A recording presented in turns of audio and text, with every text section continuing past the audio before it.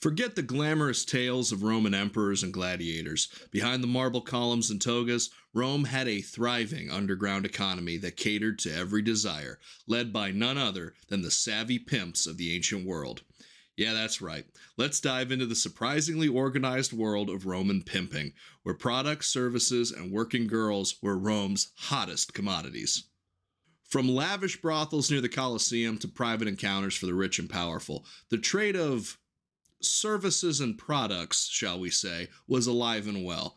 In ancient Rome, prostitution wasn't just tolerated, it was an accepted part of life. Working girls weren't shamed the way they would be in other cultures. These women played a crucial economic role, and the lenones knew exactly how to keep their business booming. Like the merchants of today, pimps had a product to sell, and they made sure it was in high demand. Services were treated like any other product. Working girls were categorized by their status, beauty, and skill set, with different tiers available depending on how much a client could pay. It's been said that even the Roman tax collectors got in on the action, as the state imposed taxes on brothels and certain services. Talk about revenue. A standard working girl might serve common citizens and soldiers, while high-ranking senators and wealthy merchants indulged in only the most elite services. The higher the class, the higher the cost, and the pimps knew how to upsell based on exclusivity. Everything from the location to the quality of the entertainment was designed to cater to their clients' pocket and fantasies. Brothels in Rome weren't even hidden. Sometimes they were attached to taverns or bakeries, making it easy to indulge after grabbing a loaf of bread or a jug of wine. Some places were so sophisticated they had different rooms themed around exotic fantasies. Think of walking into a wine bar just with a secret menu. For pimps, it wasn't just about providing women. It was about catering to an entire experience. They understood their customers wanted discretion and ambience, and they mastered the art of blending these elements. Marketing tactics of the day were not unlike modern advertising. Graffiti and suggestive murals outside certain establishments were the equivalent of modern billboards, drawing in potential customers. The working girls themselves came from all walks of life: slaves, freed women, sometimes women who found themselves in debt. They weren't necessarily powerless, though. Some earned enough to eventually buy their freedom, or even become lenones themselves, managing their own businesses. We'd call them madams at a brothel now. The most skilled were more than just workers. They became fixtures in elite social circles, valued for their companionship and wit, often mixing with Rome's upper echelons.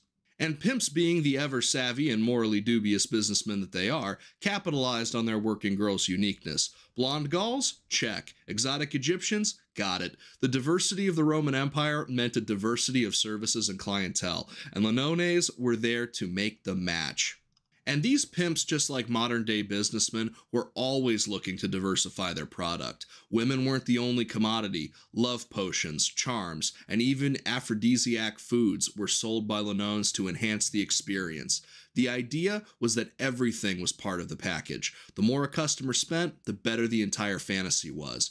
Rome's marketplace for pleasure was more diverse than any bazaar. While some may view the trade as debauchery, it's clear that Rome's lenones ran a tight, business-savvy ship. They weren't just peddling women, they were marketing luxury, escapism, and desires fulfilled. And much like today, the economy of satisfaction was always booming. While Caesar was busy conquering Gaul, these streetwise entrepreneurs were running the most lucrative business in town, the oldest profession in history. But like all empires, the pimp game in Rome wasn't destined to last forever. As the empire began to crumble, so did the once thriving brothel industry.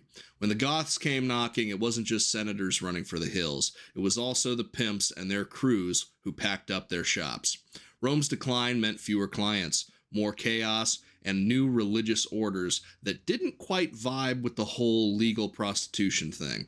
Christianity's rise meant fewer toga parties and a lot more repentance. And let's be real, telling a group of pimps to turn the other cheek probably didn't go over too well. By the end of Rome's glory days, the lenones were little more than a footnote in history. But their legacy? Oh, it's still alive and well today. So what can we learn from the pimps of ancient Rome? Well, hustling has always been about adapting to the market. Whether you're selling wine or wheat or other services, the game doesn't change. And the spiritual descendants of these pimps are alive and well today. They've been mob bosses. They've been strip club owners. Hell, there's probably a few of them hucking NFTs. Either way, the hustle never dies. Remember, people, history isn't just about battles and politics. It's about the everyday grind. And if you ever find yourself in ancient Rome, just keep an eye open for the real entrepreneurs. So the next time you think of ancient Rome, don't just picture grand forums and mighty emperors. Remember the pimps, the working girls, and the thriving trade of services that helped build Rome's robust economy. Because in the end, not all roads in Rome lead to glory. Some lead to pleasure.